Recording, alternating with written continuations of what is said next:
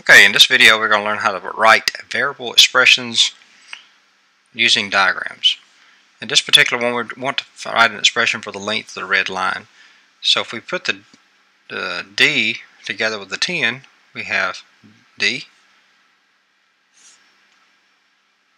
plus 10. That's it. That's all we have to do. Is no terms we can combine. Alright, next problem.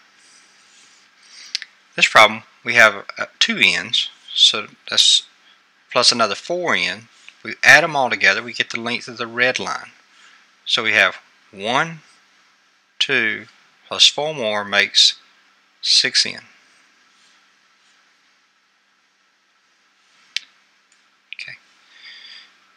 Alright, this one, they all have the same like terms. It's 2 w's here, 1 w here, 1 here, and 2 here.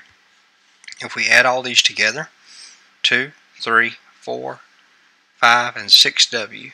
So the variable expression here would be 6w, or 6 times w. Okay, this particular problem, the 14 is just a constant. It doesn't have a variable with it, so we just have j plus 14, and we're done.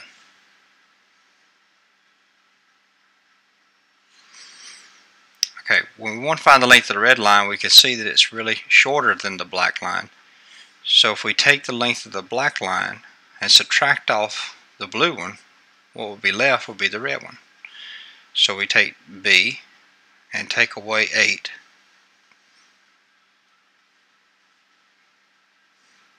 And this will be the length of the red line. Alright, same situation here. The red line is obviously shorter than the black line, so we say B take away 6. We can't combine any more or add to it because the 6 doesn't have a B on it.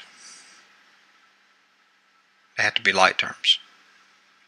As you can probably guess, this one will be 13, and you take away the V. We start with the longest part, we take away the V, and the red will be left.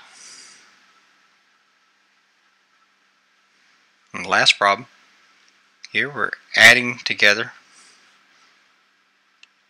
2 s's. And 1 there, 1 here, that makes 2. S plus 3 units. Okay, hope this video helps. Thank you.